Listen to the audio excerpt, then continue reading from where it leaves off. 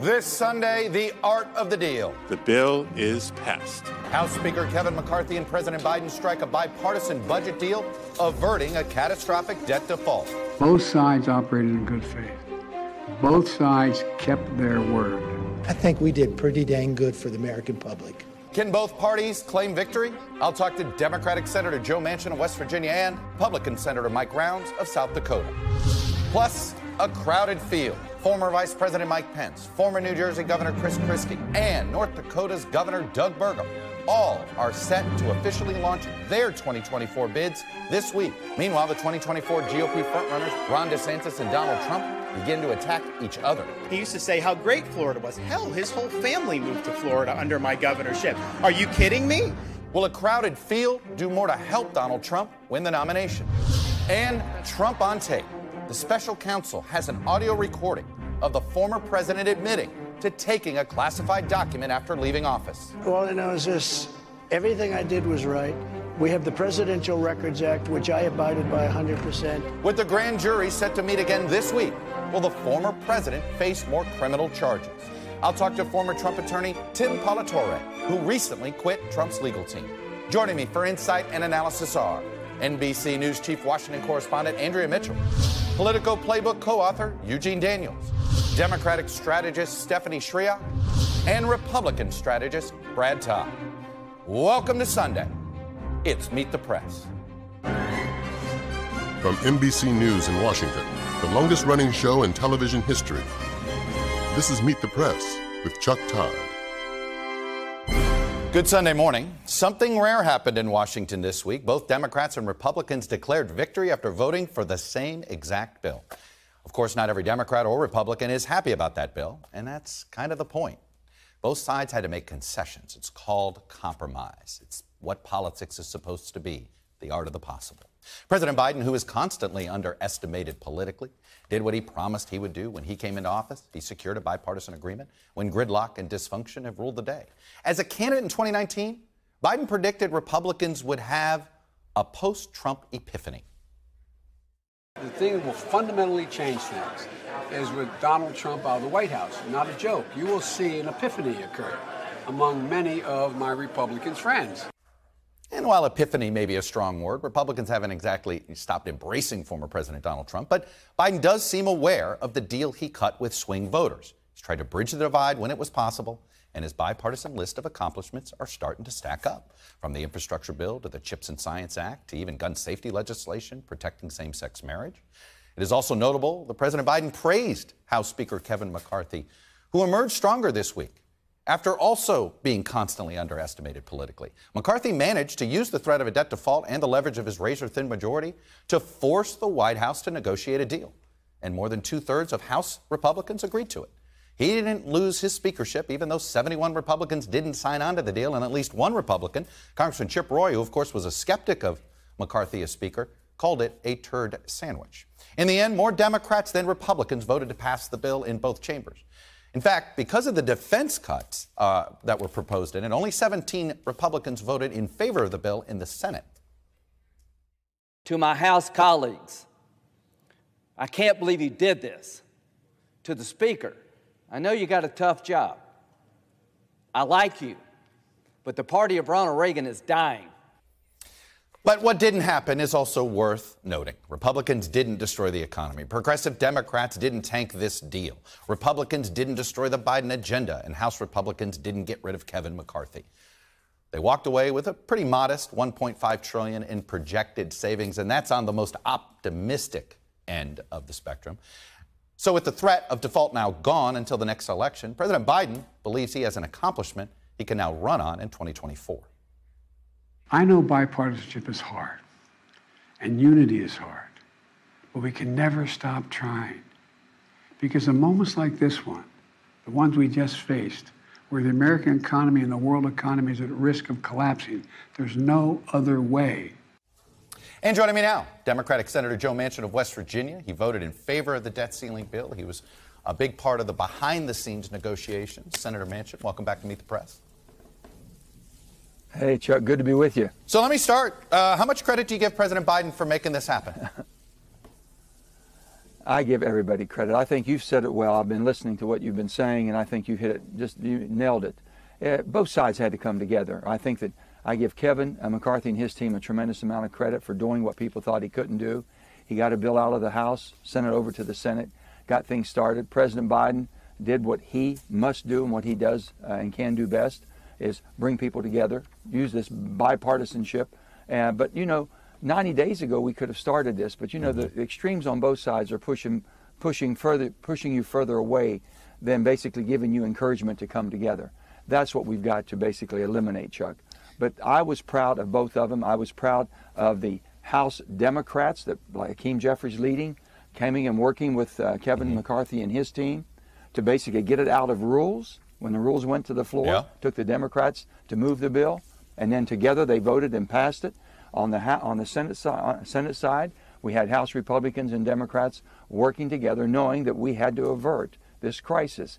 But why do we always come down to this brinkmanship at the end? It's just not right. It's not who we are. You're asking me a question that I was going to sort of put to you, but let me ask it this way. Realistically, is bipartisanship probably dead till November 2024 now? You know, are we going to be entering a period where everybody has to put on the jerseys? Well, I sure hope not. We've been able to show that we can do something when we have to.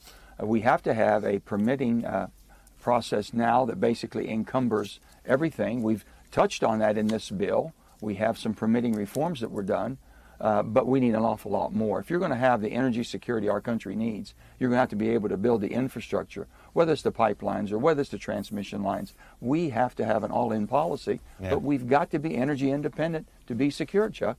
Look, the big thing you got out of this... That could be a big win for all of us. Look, the big thing you got out of this is this Mountain Valley pipeline provision, and a lot of Democrats not happy with it.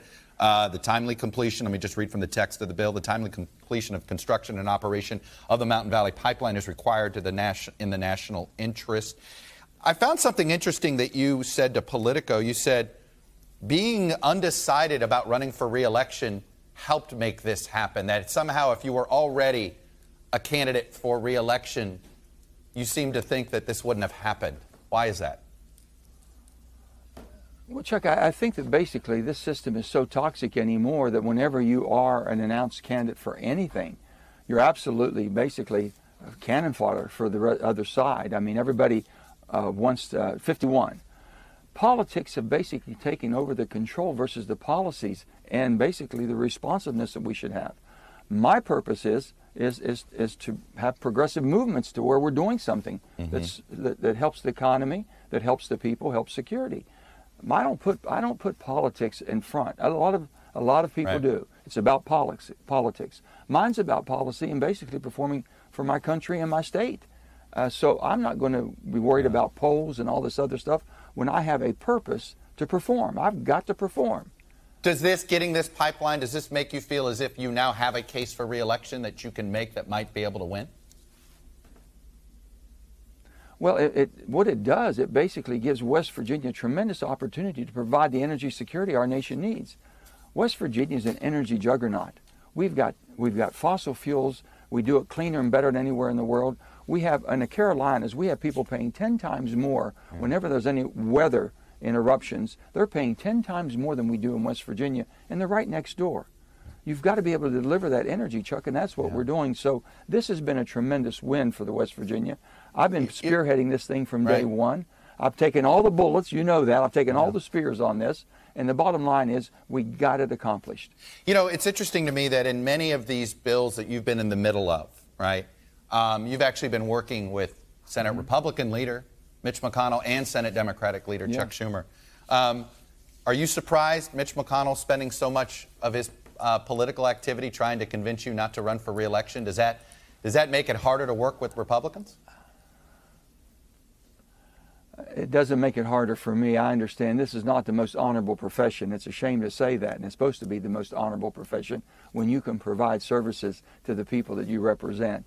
But when you have to fight your own colleagues to try to do your job, it makes it pretty tough. When I said sometimes they put politics, I think that Mitch is in the position where it's all about, if I've observed, politics first, protecting his caucus. 51 votes is what his determination is. And with that, sometimes policy doesn't get the benefit. Mine's about the policy end of it. If we can do something good, I don't care who takes credit, because I can't do it by myself. There's no way we could pass any of this without the help of the other side. So I look at it differently, and then also my oath to the Constitution. So my performance for my state and my oath to the Constitution more than takes care of everything I'm supposed to do versus the politics. Before I let you go, with 51 on either side. Yeah. Before I let you go, I know you've been flirting with the No Labels movement. They're on the air right now with an ad trying to get on the ballot in Maine. I want to play a clip of it and ask you about it on the other side. Sure. Blind loyalty is the opposite of choice, and choice is what real democracy is all about. No Labels was formed to unite Democrats, Republicans, and independents to solve our country's biggest problems, bringing more choices to voters and more voices to the national conversation.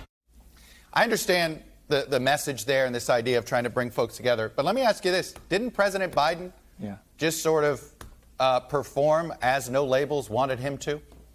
By bringing people together and I think that basically the results, Chuck, the results that you saw there was Joe Biden working with Kevin McCarthy taking the lead and pushing it over. So, okay, let's sit down and get serious. Should it come to the brinksmanship the last day or the last few days? No.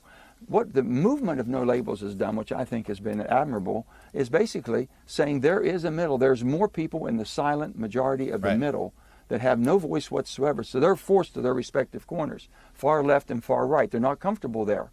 They're showing that now there's a place in the middle, and if the middle can basically show you can't go to the left, you're not going to get elected, and you're not going to govern from there. Decisions are made from the middle. What I'm so that curious, was my friend Joe Lieberman on that. Well, I'm curious, though, does it make you less interested in running for president if Joe Biden's moving to the middle like this?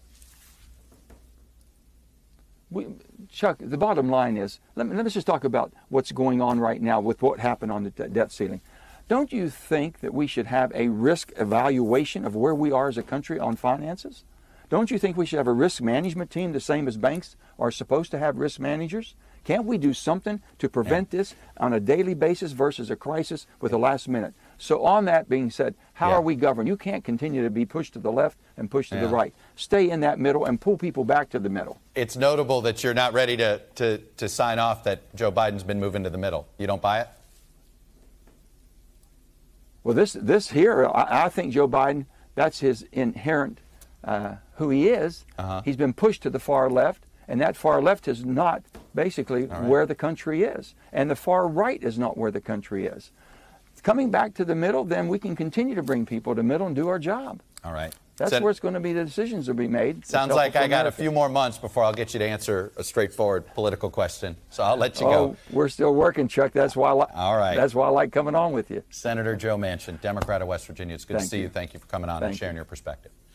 So let's get the perspective from the other side of the aisle. Joining me now is Republican Senator Mike Rounds of South Dakota. He was one of only 17 Republicans to support the debt deal in the Senate. It was a bit surprising that per capita, more House Republicans supported this deal than Senate Republicans. Senator Rounds, welcome back to Meet the Press. Hey, thanks. You worked Joe over pretty hard there. Well, let me ask you this. Why do you think fewer Senate Republicans supported this deal? The defense issues. Clearly, the concern we have is that if under certain circumstances, defense would actually go down in terms of the funding at a time in which we've got major challenges, not only from Russia, but from China as well. And the fact that we know that we're going to have a supplemental when it comes to Ukraine at some point again in the future. And those were a real challenge. And one of the reasons that you heard Senator Graham and others talk very clearly about the concern was that we're all pretty clear that we're going to have an increase in defense spending, not a decrease. And under certain circumstances, if we don't do all 12 appropriation bills under this proposal, then defense would end up with less money than what they do today, or under what the Biden-McCarthy deal originally proposes in their caps. There's some grumbling from some. That's the reason. Yeah, that's I understand the reason that. why. Right. There's some grumbling from some Senate Republicans that they wish Mitch McConnell hadn't walked away, hadn't let Kevin McCarthy be the proxy. Essentially, in the words of the Washington Post, did Senate Republicans regret outsourcing the negotiations to McCarthy, considering House Republicans and Senate Republicans are seeing less eye to eye these days on defense spending? There really was not another path forward. Speaker McCarthy is the leader of the majority in the House. We don't control the Senate. We don't control the presidency. Clearly, when Senator McConnell suggested that Speaker McCarthy should take the lead for the Republicans, it basically made a one-on-one then with the president, rather than having not just the minority leader in the House, the majority leader in the Senate, both of whom are Democrats, both participating in it. I think Leader McConnell absolutely hit it on the head, and I think he's probably as responsible as anybody is for actually getting this deal done in this bipartisan way, even though we knew we were taking a risk. And that's one of the reasons why on the floor of the Senate you heard a lot of us going to both leadership camps saying we want commitments that we're going to get all 12 appropriation bills on the floor. Right. That's the next major hurdle in terms of the appropriate defense spending after we get the NDAA completed this year. Do you think we should change the way we handle the debt ceiling, or considering that Republicans got a way to at least slow down spending a bit, that this only reinforces the idea that it should be used as a wedge?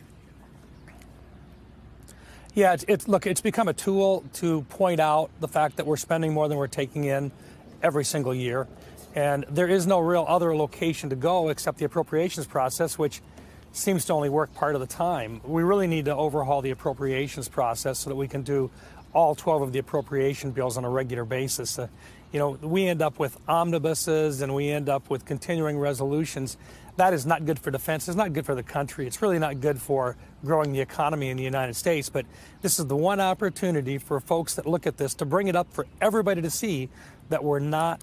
So no end in sight. Not meeting our budget needs on a regular basis. When there's divided government, the debt ceiling. Not at least until we find another alternative. Okay. Let me ask you about the Republican primary. You're one of the few senators supporting Senator Tim Scott. There are 3 more candidates getting in this race that arguably are sort of running in the same lane, if you want to call it that Tim Scott is running in, more mainstream Republicans and stuff like that. Are you concerned this field's getting too crowded?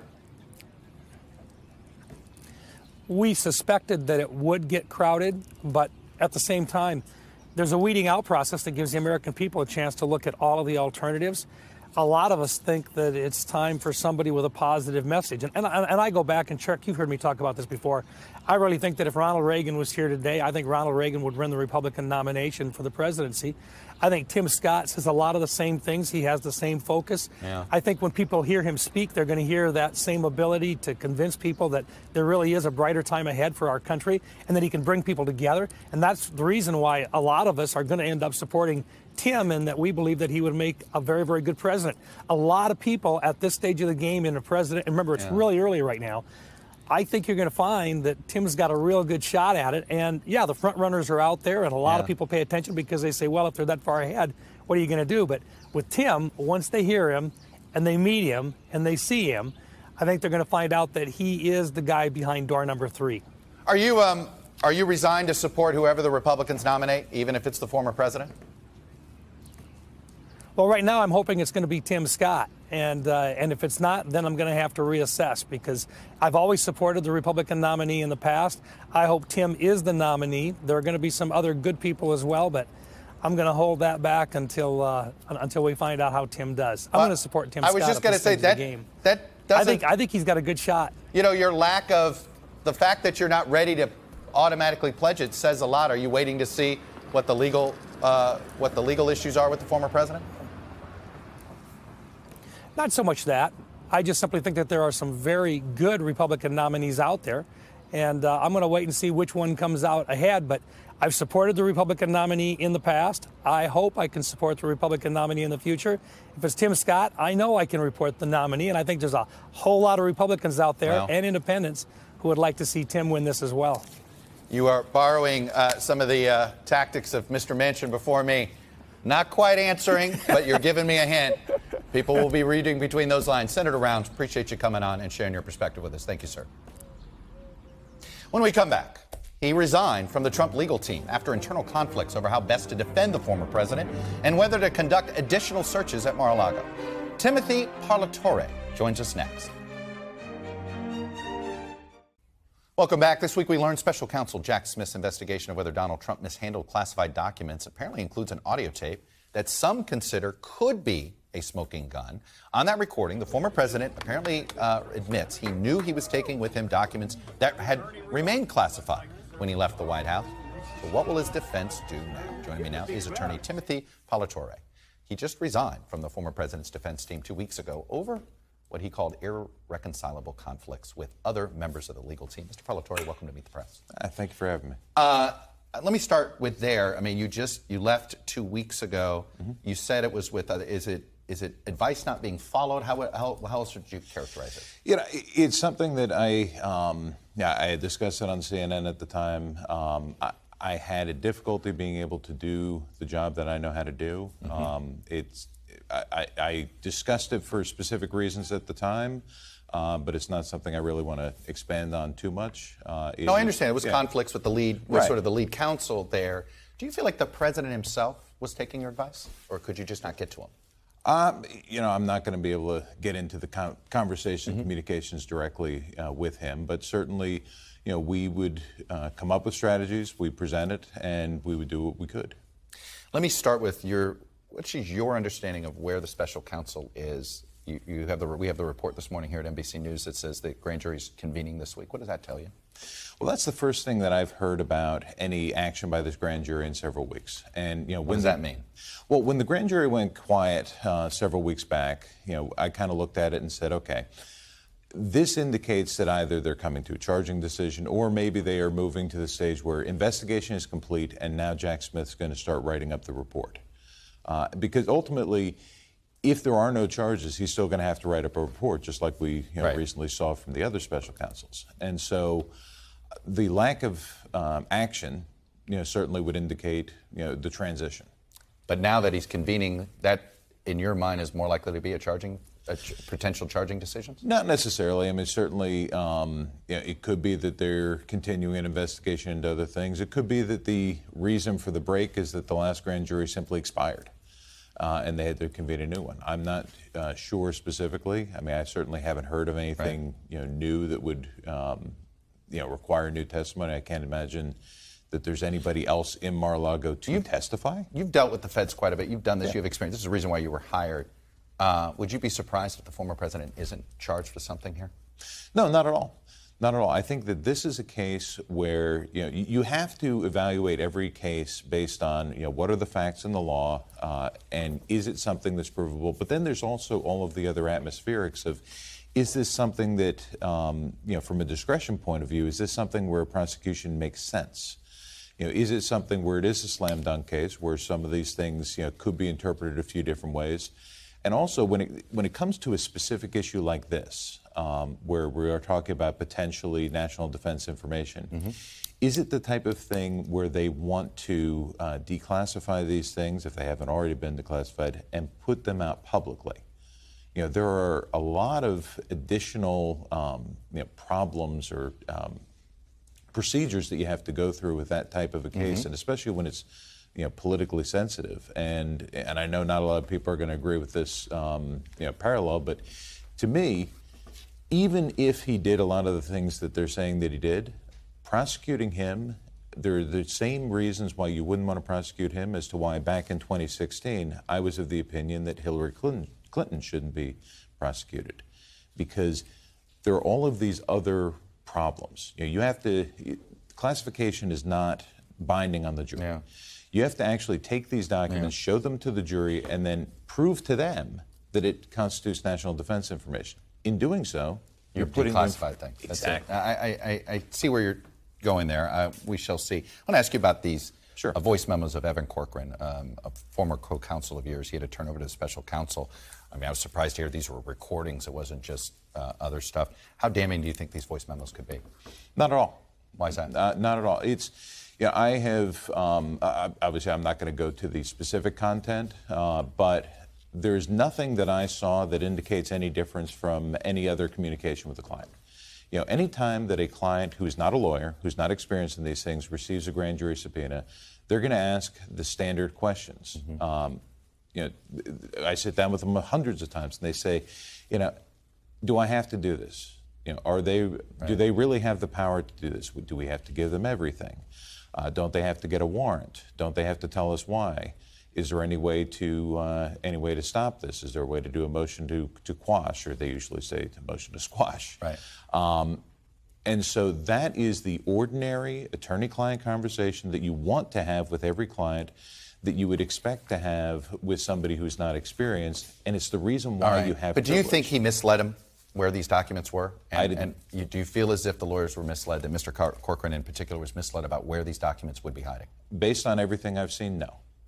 Yeah, he was told where all of the documents were brought from the White House. He searched there. He was not given a much longer period of time. Later, DOJ came back to us, and through a whole series of events, we went back to expand the search. Right. But that was not something that was in play. But the fact that maybe it's omission. I mean, one judge apparently in a sealed document. Let me read this from what the judge said here. Notably, no excuses provided as to how the former president could miss the classified marked documents found in his own bedroom at Mar-a-Lago, according to Judge Howell. It does seem there is a... Sure. He seemed to know he had documents he wasn't supposed to have. So actually, that's an interesting quote that you pulled out, because there were no classified documents in his bedroom. What she's talking about there was this folder that there's been some discussion where the folder said, classified evening summary or evening briefing on it, which is in and of itself not even a classification level. It doesn't mean anything. And here's an important piece. Not only did he know it was there, but the FBI knew it was there. When the FBI conducted the raid of Mar-a-Lago, that folder was there. They saw it. They recognized that it's not classified. It's not something that's subject to any of these. And the FBI left it there. So, there were no classified documents in his bedroom. It's one of those things where things get kind of missed in the weeds, unfortunately. Let me ask you, though, the former president did that town hall when he was asked about it. He again talked about, hey, we were negotiating with the archives. Yeah. What are you negotiating? I mean, there is no, I don't understand what the negotiation was. Sure. Was it financial? No. The negotiation is over the next 2 years after any president leaves office. They're supposed to go through all of the records, and they're supposed to separate out what is personal, what is presidential. Right. Personal they get to keep. All presidential records end up at the National Archives headquarters in D.C. This ordinarily happens where NARA gets a facility in the town where the president has moved to. So in Chicago for Obama, down in Texas for the Bushes, and all of them are held in that facility. Here, what NARA did instead is they chose not to get a facility like that. They had GSA move everything to his house, and then we're asking him to immediately send everything from his house back up to D.C., where he wouldn't be able to go through them as conveniently. What did he think the negotiation was about? Just which papers he was going to keep? Because, again, I know he's obsessed with the fact that Nixon got paid for his archives. Well, the negotiation was over them wanting all the documents back right now, him saying, well, I'm going through them, and they went through the first 15 boxes, they sent those back. And, quite frankly, had NARA come back and said, I have an idea, why don't we just get a facility in Palm Beach, move them there? That would have solved everything right there. Had you attempted to try to get the president to settle with the Justice Department, and did he not want to, or did Justice not want to? That's the first time I've ever heard anything like that. There was never any thought of trying to find a settlement here? When I was on the team, communications with the Justice Department were minimal. It's not something where everybody talks about whether we're being cooperative and everything, but the Justice Department team that I dealt with was very oppositional and very not open to any conversations, even about simple things. So it's this team, and it's primarily made up of National Security Division people that are not ordinarily criminal prosecutors. It's so different than working with any professional U.S. attorney's office. Okay. Let me ask you about January 6th. You've seemed to play down the possibility that the former president would get charged with anything on January 6th. The January 6th committee had 4 criminal referrals that they thought could be used to charge the president: obstruction of an official proceeding, conspiracy to defraud the United States, conspiracy to make a false statement, and then the incitement, assisting, or aiding comfort of an insurrection. So you really believe none of those 4 are going to be charges that the former president has to deal with? Correct. That committee, that was a political committee. When it comes to actually looking into the statute, all of those require them to prove that at the time he knew that all of these allegations of fraud in the election were false. You mean the fact that every single person that worked for him told him that it was false, that all of those Judicial rulings told him there was no there. I mean, how many more times was he had to be told before that is seen as he knew? If that's what the evidence is, but that's not what the evidence is. He had some people telling him that there was fraud. He had some people telling him that there was no fraud. All the judicial rulings, some of them reached a partial ruling based on the merits, based on not a complete thing. Yeah. A lot of them said, it was threshold issues of standing. And so, yes, there were a lot of judicial rulings against him, but none that said, okay, you parties have conducted complete discovery. You've actually gone through everything, and based on the merits, this is what the decision is. And in fact, a lot of those lawsuits at the time, they were seeking these injunctions without discovery. And I think that, in retrospect, had some of those people said, look, we're not seeking an injunction now, we're seeking expedited discovery. You're saying it was bad legal. He had a bad legal team? Is that what you think? I think that the way that some of these things were conducted, certainly some of the Sidney Powell lawsuits were conducted, or things that can be criticized after the fact.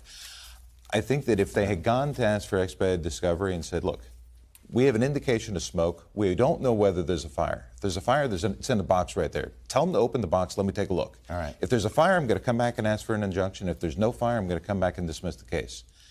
If they had done that from the beginning, that'd be a different story. But instead, I have smoke. Can you overturn the election? The judge said no. Tim Parlatore, I had a lot more questions, but we only have so much amount of time. Thanks for coming in, All right, sharing thank you very your much. perspective. I appreciate it. When we come back, Florida Governor Ron DeSantis and the man who takes credit for him winning that office went head-to-head in Iowa this week, jockeying for position on the right. But can Ron DeSantis gain ground on Donald Trump? With more candidates joining the race. Panel is next.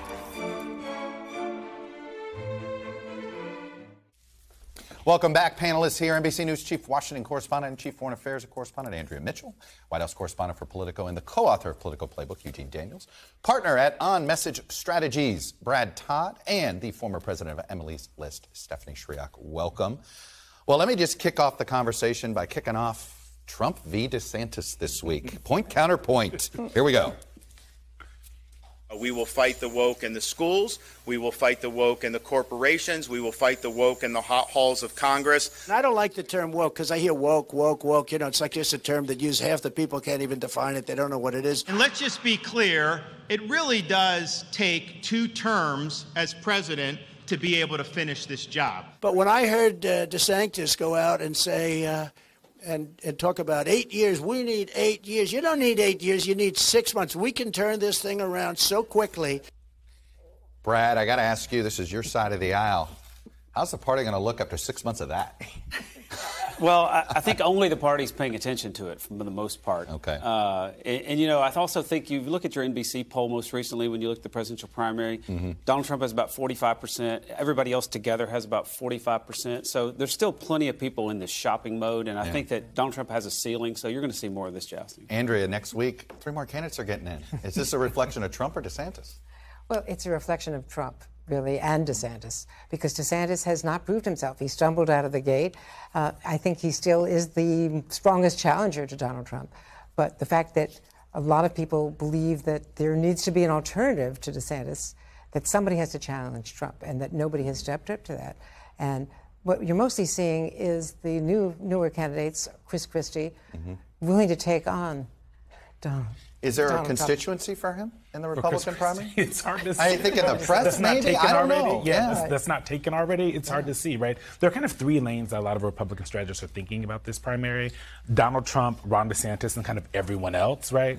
And Chris Christie should really be in one of the first 2 lanes, right? His personality is more of a DeSantis and a Donald Trump, but he doesn't have a base at this point, right? That could change. A lot could change. I'd like to leave that open. But at the same time, this is a party that is fully on board with Donald Trump. So, Stephanie, when you look, if you're the Biden re-election campaign and you see Trump and DeSantis going after each other, it's almost playing out exactly as you want the next 6 months to play out, is it not? Oh, messy Republican primary is the best thing for President Biden, absolutely. And I think you get Chris Christie in. Do I think he has a constituency? No. Do I think he'll say anything about DeSantis and Trump? Yes. Yes, I do, because he's going to fight like he's from New Jersey. And so you're going to see it's just going to get muddier and messier and messier with louder voices coming in. What's your Can Christie get on that debate stage? 40,000 donors seems like a big hill to climb. I think it is. I mean, they cost about $4 a person to obtain on email. And so that's going to be a big focus. So they're going to use every dollar they get in hard money to try to raise it. I do think he's going to fill up Eugene's playbook every day. Christie? Yes. Yeah. Christie will. Yes. It's just great quotables on that front. I want to do a tweet. You know, it's interesting. You sent it to me. Other Republican operatives sent it to me. It's this Brian Kemp tweet. Taking our country back from Joe Biden does not start with congratulating North Korea's murderous dictator, Andrea Mitchell. Well, I mean, and that referring is, to Trump's praise of yeah. Kim Jong-un getting on the WHO. And Nikki Haley jumped on that also in Iowa. So I think that is a bridge too far. You know, almost everything else that he says that sounds outrageous. I thought Putin was a bridge too far. What happened to that? Well, probably Putin as well, but he's backed off a little bit, maybe a little bit. But Kim Jong-un is, you know, a killer. And I mean, well, Putin's a killer too, but the fact is that he loves strongmen. And, you know, Republican voters seem to really love fighters. That's what they want. Right. But not someone who is willing to align himself there. I was really fascinated by what Mike Brown said to you. Not willing to commit to the pledge. So that tells me, you know, there are a lot of people who really like Tim Scott. He's got that Reagan, you know, optimism. He's positive. But other people inside the party say he's got to get specific. But is he selling dog food to cats? Yeah, it's like, I don't know. Like, do people want optimism? It feels like a completely different party, right? This is not a Republican Party that is happy, that is looking for a Reagan person. If it was, Donald Trump wouldn't be getting 45% of the NBC poll, right? That is a completely different party. You know, we talk to folks who are strategists or in that Scott world. Yeah. They try to compare it to Obama in 2007. We had a Democratic Party that was angry, and that you bring in someone who's talking about hope and change, and it works. I don't know that it works as well with this current Republican Tim Scott Party. has not gotten specific on policies, and he's I got to stand up. Steph, go ahead. Underestimate Tim Scott at your own peril. He's going to have real appeal in Iowa. He's the best grassroots campaigner we have. Lots of money. He's the most connected to evangelicals. He's going to do well in Iowa. Just give him time. I agree. Time The question is, does that matter? Yes. Let me put up a reminder here. Here are Republicans winners of Iowa in the last 3 open races. All 3 of them lost the nomination. More importantly, let me show you how well they did in New Hampshire. They all ended up 20 or 30 points. Winning Iowa is a guarantee to basically make it to the convention, and that's about it. Yeah, it's a very different situation than the Democratic side of the aisle. But I think what we're dealing with here is Donald Trump is really hard to beat. And as I believe, more and more Republicans jump in because, yes, they're upset with, like, DeSantis is moving so far to the right. The Republicans that are starting to jump in are not the ones you'd think are super far right. You think they're the ones that are more the business Republicans. There is a huge problem with I don't even know if I want to call them moderate Republicans anymore, the old Republican Party. Yeah. They're looking for solution, but the base is not. They want Donald Trump and somebody like him. But getting back to your original question about Brian Kemp, I think that was a real tell. Why he's in the bullpen. We think he's warming up. You know? And he doesn't have the advantage that perhaps Young can have to get in late because he can self-fund. But Brian Kemp is very popular. He's done very well, and he stood up against Trump. I want to play one more clip from Joe Biden because I'm wondering if this was meaningful or a troll. Take a listen. I want to commend Speaker McCarthy. You know, he and I, we and our teams, we were able to get along, get things done. Brad, was Kevin McCarthy happy or sad that Biden praised him? I mean, I've had a lot of Republicans say that's going to be a problem. Kevin McCarthy had the best week of his speakership this week. You can't make him unhappy. So this is the best weekend he's had. And so I don't think he cares if Joe Biden says that about him. And Joe Biden's using him as a prop because Biden has not been bipartisan for 3 years. So now he's trying to lean on Kevin McCarthy to get some bipartisan cred that he promised. It's not surprising. Is the left going to stay quiet, or are they going to start to get cranky about Biden here? The left has already been cranky for 2.5 years, and they'll continue to be a little cranky. But the truth is, Biden knows, the Biden organization knows that this is about running through the middle and getting things done. And folks are looking for that once they can advertise that out. All right. I got to pause it there. This week's episode of Meet the Press Reports, our magazine show with a deep dive on one subject, takes a look at the art of the con and how successful it is. And not just business, but politics. Here's a sneak peek. Elizabeth Holmes, the founder of blood testing startup Theranos, was once worth $4.5 billion and celebrated as a woman who could own the future. You get the same results that you get through Theranos if, in fact, you went to a doctor and had him take a vial of blood from your veins. We do. But in 2015, the Wall Street Journal began unraveling the con, questioning whether Theranos' technology worked. This is what happens when you work to change things. And first they think you're crazy, then they fight you, and then all of a sudden you change the world. At the end of May, Holmes reported to prison after being sentenced to more than 11 years for defrauding investors, including media mogul Rupert Murdoch, Oracle's Larry Ellison, and the Walton family, founders of Walmart. It kind of throws into question, like, the success of some successful people who we might resent for being successful. Hey, famous people are just like us. I can get scammed, so can they. Right. You can catch the whole episode later this morning on News Now at 11:30, anytime on Meet the Press' website, and of course, Peacock and YouTube. When we come back, America's population is aging. Data Download is next.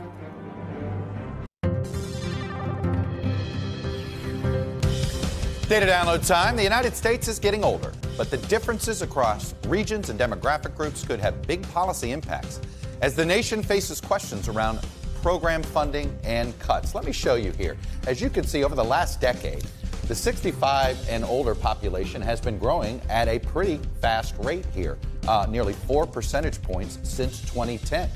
Our under 18 population is actually shrinking per capita, down to 22% of the population, a 2 percentage point drop.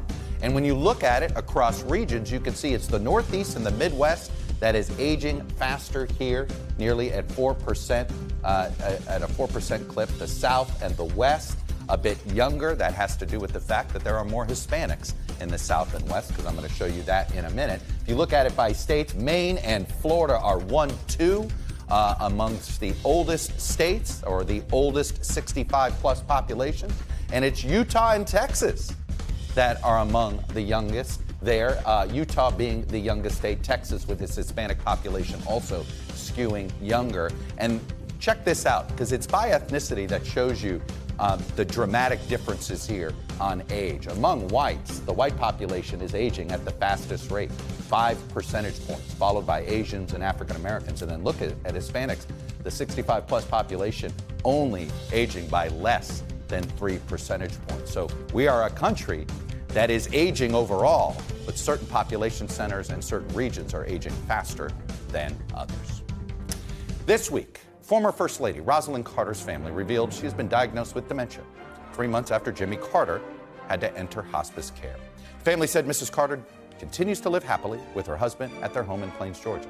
In 1976, the longtime mental health advocate joined Meet the Press and talked about the special community of Plains and her experience hitting the campaign trail. What appeals to you other than the life you're living? Well, I've always enjoyed doing things with my family. I enjoy Plains, Georgia, just being at home in a small town. Everybody knows everybody. Everybody's friendly no matter what happens in our community. If there's an illness or some kind of sadness, everybody cares. And I think that gives you a stability that to me is so important. And I enjoy that. I enjoy the public life. I've had a chance to travel in the whole country, and it's just a great experience. I go into convalescent homes, nursing homes, golden age clubs, homes for the elderly every single day saying, will you vote for my husband? The problems that the elderly have. My mother's 70. She just retired from the hospital. It was traumatic for her to have to give up her work. Jimmy's mother is 78. She takes care of Amy for me. We know their problems firsthand, but still, when you go in the country and see things, I think that this last year and a half traveling in the country has been probably the greatest experience of my life. Welcome back. I have a personal announcement. While today is not my final show, this is going to be my final summer here at Meet the Press. It's been an amazing, nearly decade-long run. I'm really proud of what this team and I have built over the last decade, and frankly, the last 15-plus years that I've been here at NBC, which also includes my time as political director. I've loved so much of this job, helping to explain America to Washington and explain Washington to America. When I took over Meet the Press, it was a Sunday show that had a lot of people questioning whether it could still have a place in the modern media space. Well, I think we've answered that question and then some. We've taken Meet the Press from a single Sunday show to a distinct and important political franchise. From our daily show, Meet the Press Now, our magazine show, Meet the Press Reports, to our newsletters and podcasts, we've successfully expanded what makes Meet the Press special on Sundays to make it special no matter the topic or where it airs or when it airs. That includes our annual Meet the Press Film Festival as well, which has somehow become one of the most important festivals for Oscar buzz and nominations for news-driven documentaries. But the key to survival of any of these incredible media entities, including here at Meet the Press, is for leaders not to overstay their welcome. I'd rather leave a little bit too soon than stay a tad bit too long. I've had 2 amazing professional chapters, and I already have plans for my next chapter, including some projects right here at NBC News that I've been very focused on. Among them, docuseries and some docudramas focused on trying to educate the public better, bridge our divides, and pierce our political bubbles. So while I may be leaving this chair, I'm still going to help NBC navigate and coach colleagues in this 2024 campaign season and beyond. But this is also an important time for me personally. I've let work consume me for nearly 30 years. I can't remember the last time I didn't wake up before 5 or 6 a.m. And as I've watched too many friends and family let work consume them before it was too late, I promised my family I wouldn't do that. And just as important, and this is what really makes me happy, I'm also ready to take a step back because I have so much confidence in the person whom I'm going to pass the baton to. She's somebody who's been ready for this for a long time, Kristen Welker. I've had the privilege of working with her from essentially her first day here in Washington. And let me just say, she's the right person in the right moment. And for what it's worth, this is always how I hoped this would end for me, that I'd be passing the baton to her. And I'll officially do that in September. I'll be honest, though, I leave feeling concerned about this moment in history, but reassured by the standards we've set here. We didn't tolerate propagandists, and this network and program never will. But it doesn't mean sticking your head in the sand either. If you ignore reality, you'll miss the biggest story. Being a real political journalist isn't about building a brand. It's about reporting what's happening and explaining why it's happening and letting the public absorb the facts.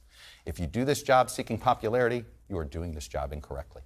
I take the attacks from partisans as compliments, and I take the compliments from partisans with a grain of salt. The goal of this and every Meet the Press episode is to do all of the following in one informative hour. Make you mad, make you think, shake your head in disapproval, and nod your head in approval. If you do all of that in 1 hour of this show, we've done our job. So again, this isn't goodbye, but know this, no matter who sits in this chair, if it's Sunday, it's Meet the Press.